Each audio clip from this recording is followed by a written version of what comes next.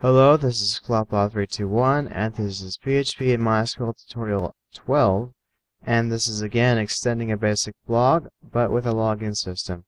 And I'll be referring back to tutorial 8, where it was the concept of a login system, where the sources are provided on my site, and also where a couple people conversed with me and I answered a few questions.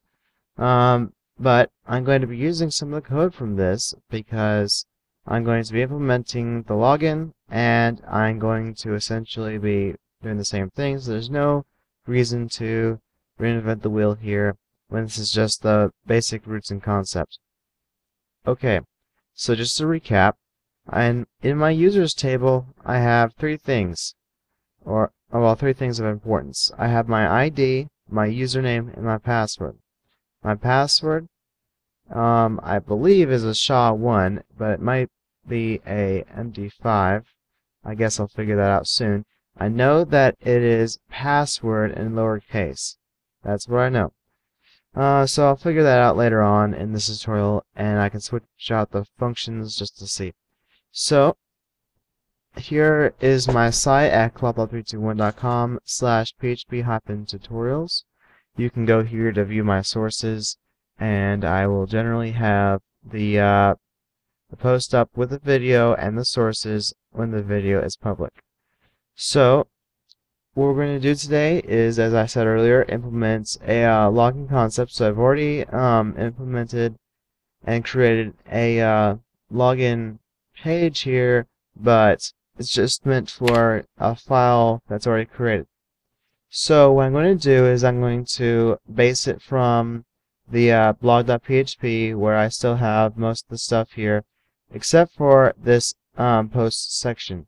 So I'm going to copy in this first part here, and then I am going to go ahead and I'm going to close off this div, I'm going to close off the body, and I'm going to close off the HTML, so we're safe with that. So now we need a section for our login. Well, I'm going to say div class equals, let's just say login.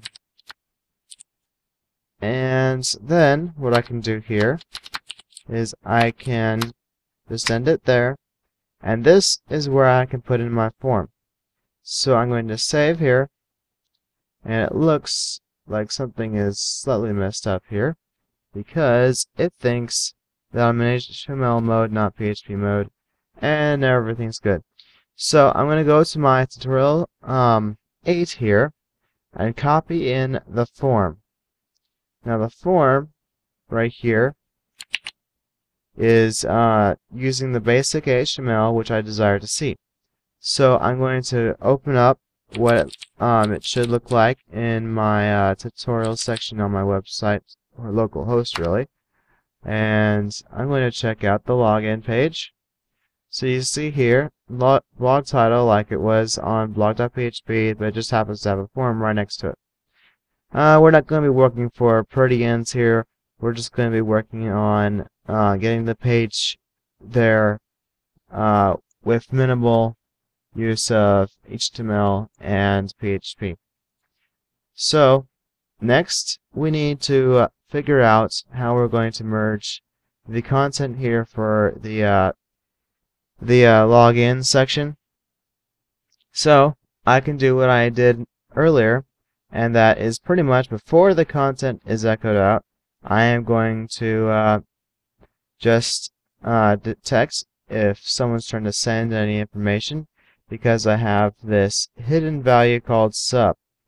Now this sub value here, what it does is that it allows me to detect here in my request variable.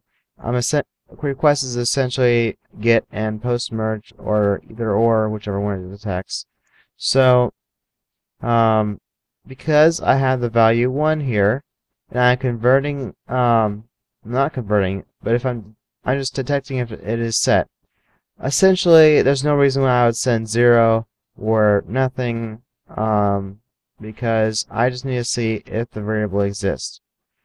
So now I have my username and my password in here, and then of course I'm escaping my username so that it is SQL safe. And here I still have the same thing with username and passwords. I hope with the field name. So it's username and password both in lowercase, and that matches this right here. I just so happen to be using the same table name, so I don't have to change much there either. So now I can pretty much just say that this should just work. And I'm going to instead of echoing, because it would echo before the page content, I'm going to set an error text. I'm going to set to nothing up here. I'm going to say that error text equals this statement right here. And I'm going to put in a dot equals, because if I put it in another error later on in a future section, that dot equal will save me from overwriting my previous statement. So I'm going to save this, and I'm going to go down here under the the login section. I'm going to call this class here error, and I'm going to echo out the, from PHP the error text, and that there, and close, and don't forget to close out your divider tag. So if I go here, I refresh, obviously nothing shows up. If I put this here and I just send, I got something wrong. So I'm going to try putting in this. I'm going to put in password, and I'm going to try logging in. It doesn't like it.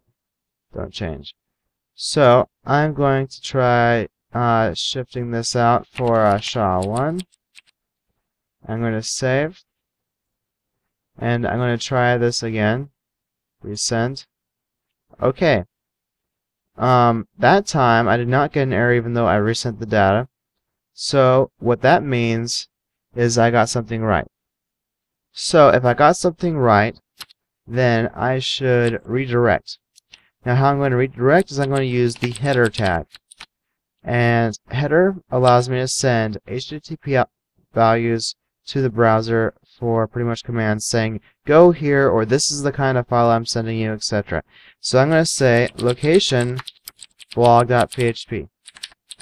Now what I'm going to do next is, because I'm depending on the session variable, I need to start the session. Well, luckily I already have this in the first line, so I can just go ahead, open up my my connect PHP. I can initiate the session, and I can save, and I should be all good. So now that I have it, so it should be relocating to the blog.php. Blog.php should also have the session started there because I implemented it into the connect.php. So I'm going to put in my information here again, and I'm going to make it lowercase there, but it's not liking that. And okay, that's really ticking me off. But let's just see if my login.php is putting it to lowercase. No, it's not. But I can try. It apparently is okay with it. Don't change. So I was just redirected to the blog title page, or the front page really. So I should be in. Well, why don't we go ahead and below the post part, see, post is right there, and it looks like we have an extra div or something.